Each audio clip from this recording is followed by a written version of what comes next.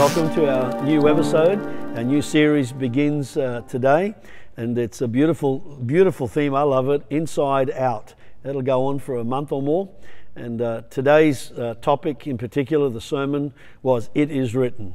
And It Is Written is an awesome quotation that Jesus gave. So my name's Adem Xhafer, and my good friend here, John Dalamaras, will be bringing the Webisode to you today, and some fresh thoughts around It Is Written. So today's message, we covered 3 points in particular. The Word of God discovers us on the inside out. So John, perhaps you just open that up there. How does the Word discover us on the inside out? What do you think that sort of takes us to? Yeah, well, I liken it to like when there's something wrong with you inside out, when you go to a doctor. That from the outside you might seem fine, but they x-ray you and do an MRI and something like that, and that tells you if there's something wrong from the inside. Yeah. So the Word of God is what we need on the inside to bring out anything that might not be right with us. So it's amazing. Yeah. Yeah. So you're talking about diagnostic tools. Yes. MRIs and scans or X-rays or whatever it may take. So there's diagnostic tools, and I just think this is incredible that God would speak about His Word as being a diagnostic tool to evaluate what is happening on the inside. Finds out where we're hurting or where we're not right. Where we're not right, yeah. I thought that's incredible. It's in Hebrews 4:13, and or actually 12. It talks about the Word of God. It's living. The actual Word is alive. It's living. It's got power to make changes in our lives. Sharper than a two-edged sword, piercing even to the division of the soul and the spirit. We looked at what the soul is, the mind, the will, and the emotions, versus our spirit man who lives in this body. And the dividing of the piercing even of the joints and the marrow. Quite an incredible discussion about the anatomy of the human life, but it's also a discerner of our thoughts. The Word of God will work out. It's a living thing. It's actually analysing how you think, why you think, what you're transparent about, maybe what you're hiding in your life, and the intents of the heart. So there's a whole bunch of stuff in there for our first point. The Word of God looking at us and discerning our thoughts. I think maybe we'll just open the discussion a bit about the Word discerns our thoughts. Now, thoughts you think are very private, but He's actually analysing quite openly and clearly your thought processes. Yeah, and our thought processes probably are not right all the time. So again, it's like another diagnostic tool, I see. It is. The Lord's Word it gives us something to work with, and it's a tool that we use to fix our thoughts and to fix our feelings up. That when we're not right, we can read the Word and it'll tell you, it'll reinforce what you need to do. So and the marrow in your bone, that's the juicy part, I find. That's when you see people eating and that on food shows, they always look for the marrow in the bone. So that's where the real crux of the Word is, in the marrow. It's the sweet part. Well, so that Word is not only a diagnostic tool. I think we're just sort of saying it's also the medicine. Yeah, correct. Yeah. So it has a couple of facets to it, and it's an unusual thing because there's nothing like the Word of God. It's the only book that we know of that's been inspired completely and totally by God through the Holy Spirit. And about 42 authors, 66 books of the Bible, as we understand it. And it speaks, it's alive, it's speaking. But one of the things, we'll come through it anyway in time to come. The Word of God in Timothy chapter 3, verse 15 to 17. The topic here, our second point, was that we're equipped for every good work. And for us to be equipped, I don't know about, I went to school, I did my schooling, primary school, high school. I never got beyond high school. I had to go and work on the family farm and what have you. Not that I wanted to. I was supposed to be going to uni, but I didn't, and it all sort of fell in a heap, unfortunately. But I know that going to school, I had to go to school to get equipped just for normal life. Just the 3 R's, reading, writing in particular, reading and writing, and mathematics, arithmetic, and sciences, and all the things that we had to learn, it certainly set a foundation. It's a natural world that you have to go to. But now we're talking about being equipped by the Word of God for our lives. How do you live your life without being equipped by the Word of God? Well, most people aren't equipped, and they don't live their lives by the Word of God. So that's going to be it's a challenge. But God gave apostles, evangelists, pastors, teachers and prophets. He gave fivefold ministry to equip. All of those ministries are there not to showcase themselves, but they're actually there to teach and to demonstrate at the same time the kingdom of God, so that we not only hear about it, but we see it demonstrated. Like a prophet would show us he'll teach us about that, or he or she, but they'll also prophesy literally with us. An evangelist will teach us the basics of the Word of God and the gospel. What is the gospel? What is the power? But then they would demonstrate by saying, well, there's somebody here who's got this condition. Come out, we're going to pray for you, and show us. And they'll be healed as we're watching. So you show while you tell. A good friend of ours, Stuart Gramen's, a great man of God, sat under his ministry 30 years ago or so, and he was always saying, showing is better than telling. Yeah, well, we all learn different ways, don't we, Pastor? We do. Some people can learn just by reading.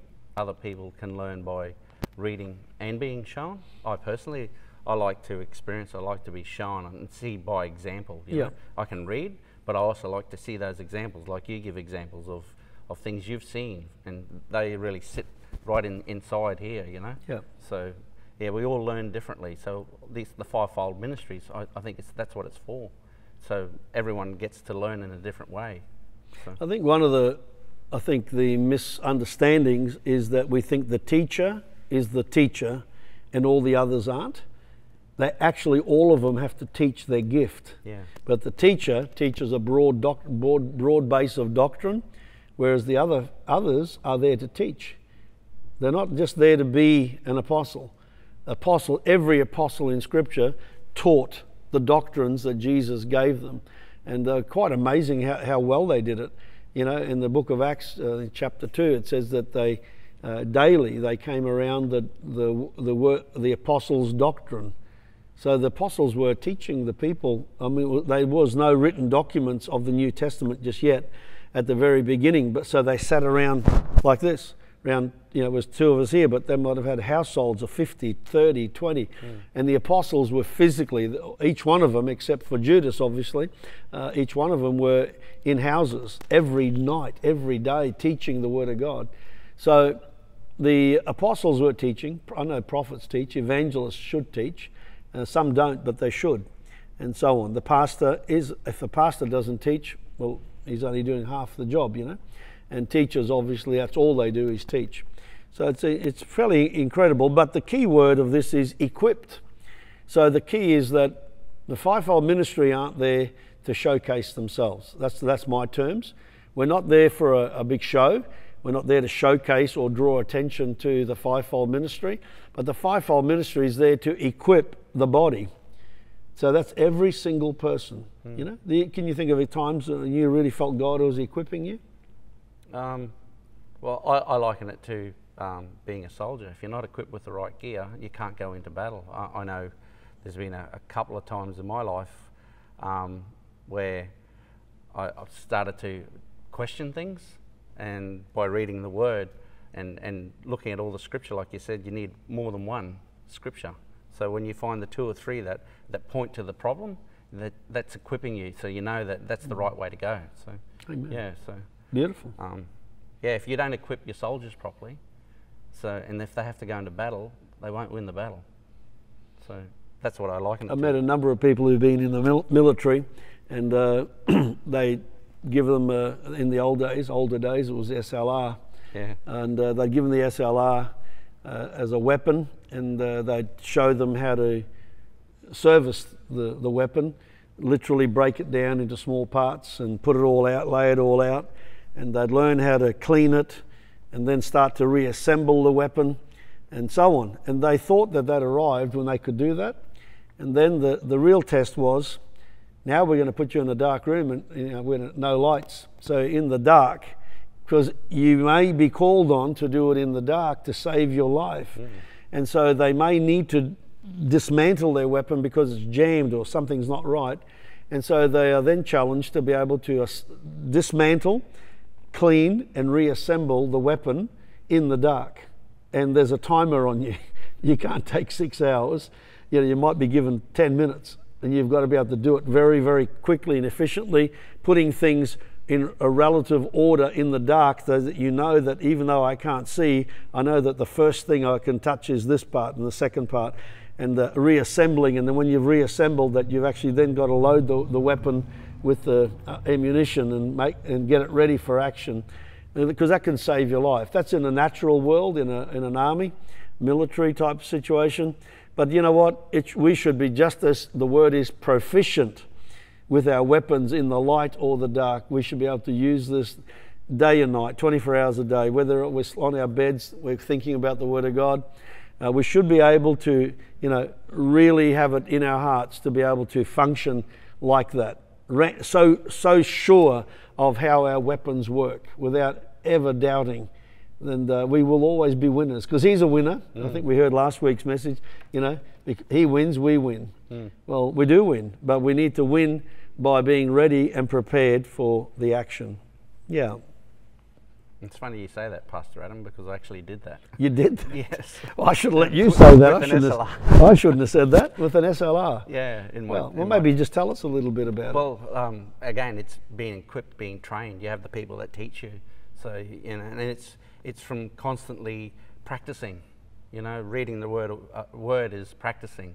So learning how to pull your rifle apart and putting it back together is practice. And you're being taught by people that are proficient, that are smart, that have done it before, and they teach you why you need to do it. So, and you had to do it in that dark room. And at first it was quite difficult, but as you became more proficient, it became very easy. So you could do it at any time. How many times do you think you had to do that in the dark? Oh, it's hard. I can't remember. Random guess. 100? Oh, probably 50 to 100 times. 50 to 100 times. Yeah. Wow. Yeah. Before you became proficient. You know. And it's like you said, laying everything out so you can easily grasp it and get it, and it just became second nature.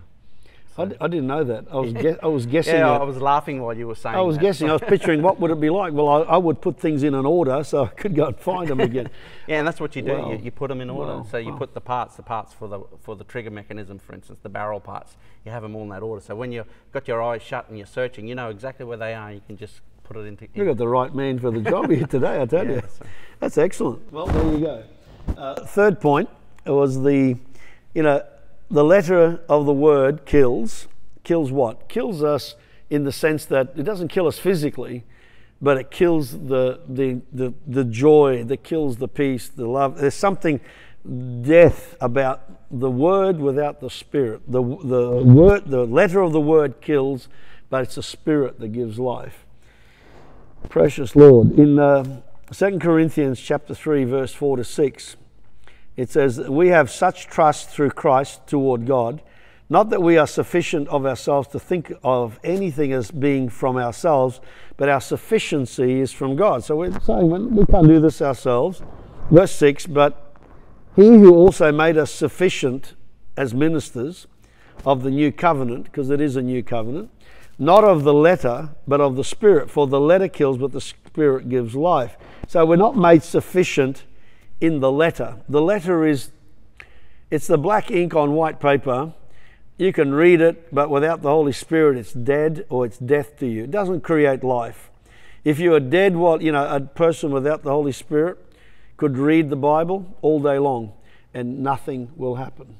It will not move in them unless they are open and hungry for the things of God. So somewhere there's got to be a heart hunger.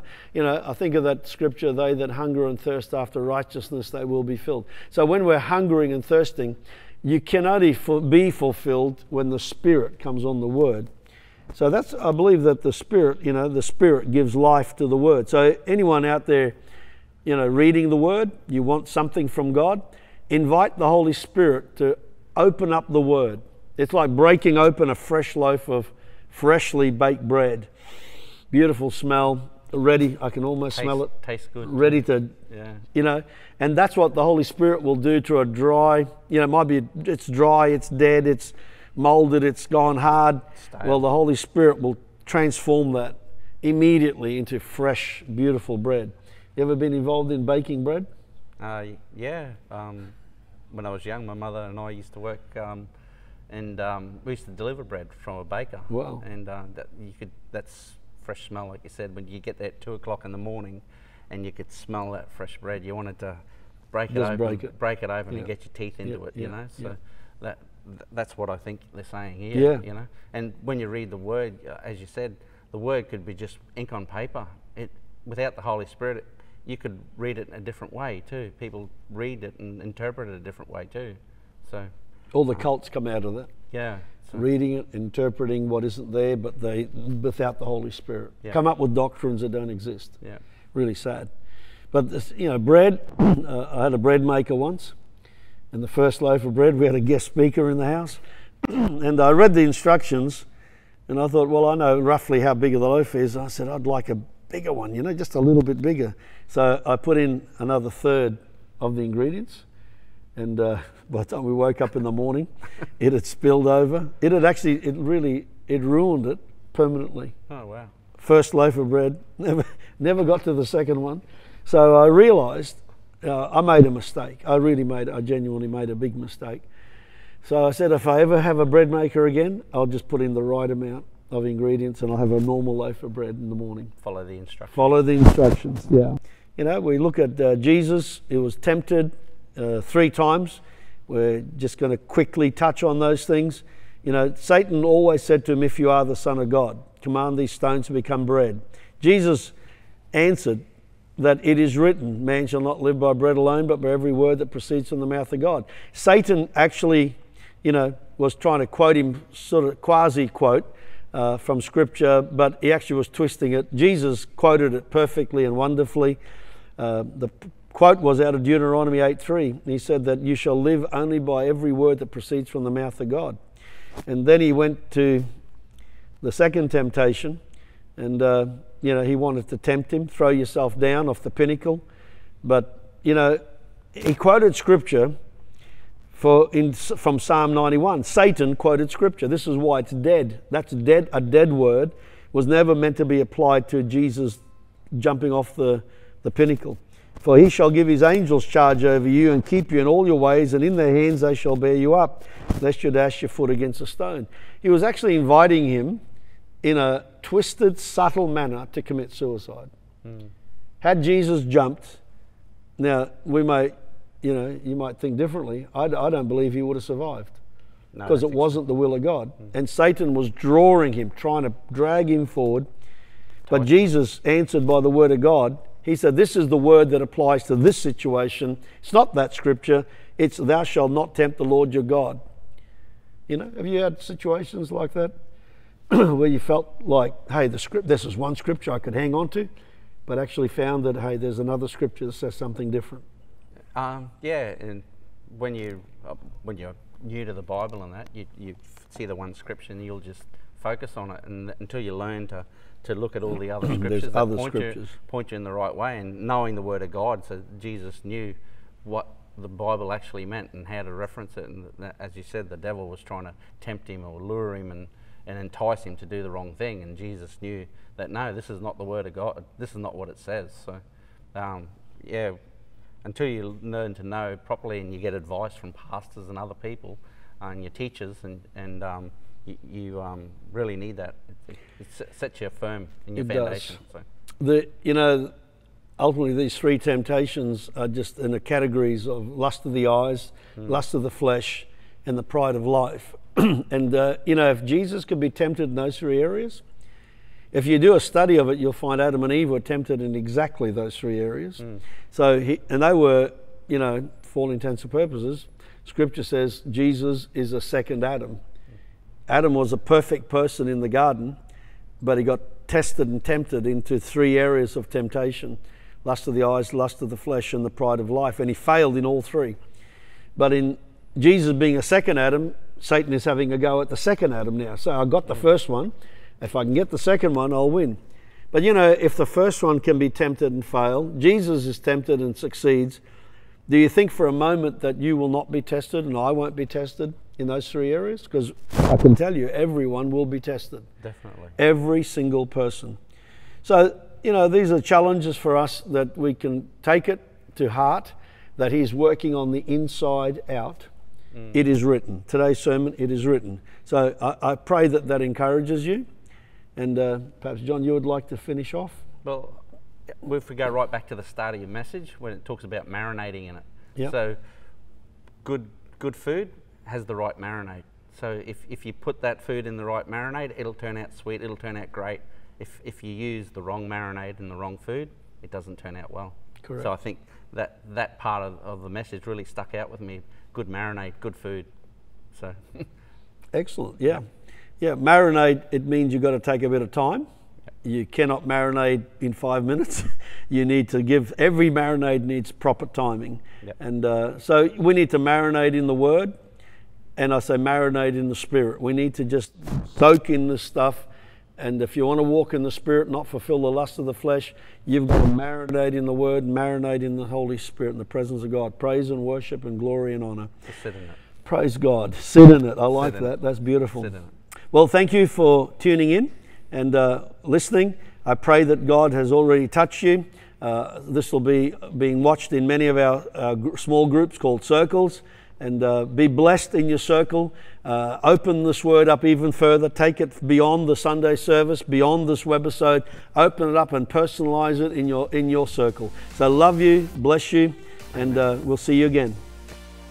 My name is Adem Xhafer, and I'm the Senior Pastor of Royals Church. And I'm so glad that you joined us today around the Word of God. We believe that the Word of God in itself is powerful, it's energized, and it's effective, and it's reaching right into your heart and right into your home. We can't wait for you to join us again real soon.